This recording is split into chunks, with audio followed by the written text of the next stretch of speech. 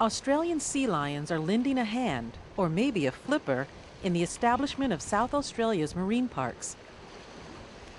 And along the way, the National Geographic Critter Cam captured a never-before-seen act of predation, a sea lion capturing and eating a large octopus.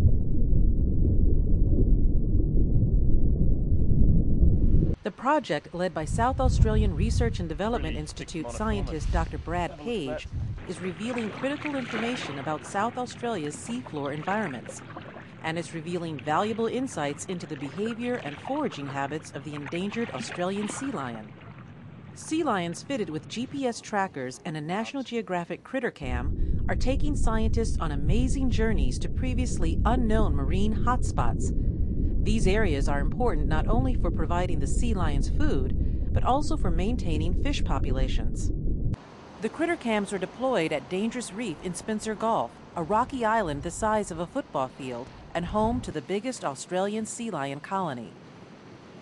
Combining the two instruments, the sea lions themselves are showing the researchers behavior never before witnessed by scientists and exactly where and how they feed. It's answering many questions about the endangered sea lions, which will help make sure the areas to be designated as marine parks protect key sea lion habitat.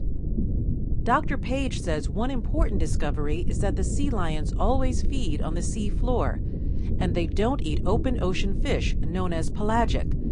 This is critical information because the marine parks are being set up to protect seafloor habitats, a move that the scientists can now confirm will protect critical sea lion resources.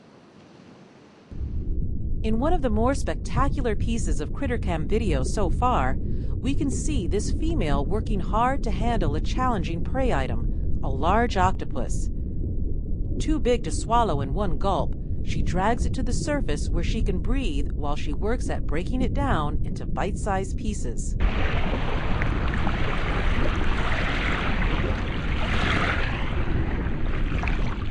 At several points, the octopus tries to get away, but the sea lion is relentless. She bites off tentacles one by one. The octopus drifts away, but again, the sea lion goes back for more of her meal, all the while keeping the prey near the surface where she can take some breaths. The 3-year project has been substantially funded by the Australian Marine Mammal Centre and is being conducted by SARDI and the Department of the Environment, Water, Heritage and the Arts, with support from Flinders University and Marine Innovation South Australia.